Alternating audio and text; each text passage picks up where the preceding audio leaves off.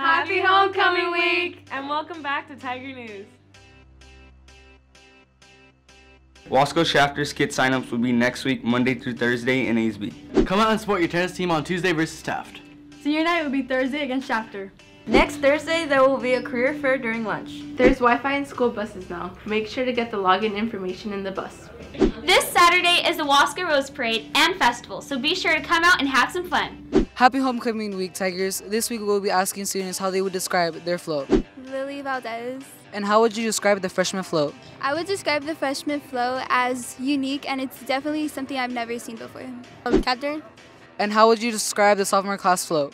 I would describe the sophomore class float as different and unique because we're taking a big risk with the black background, but we know something good will come out of it, and y'all are not ready for what's coming, period. Kimberly Gonzalez. And how would you describe the junior class float?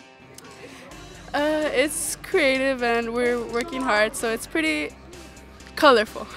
Tiffany. Anna. And how would you describe the senior class float? I would describe it as everyone put their hard work and effort into this float. I feel like it's unexpected and everyone's going to be really happy about it. See you next week on Tiger News.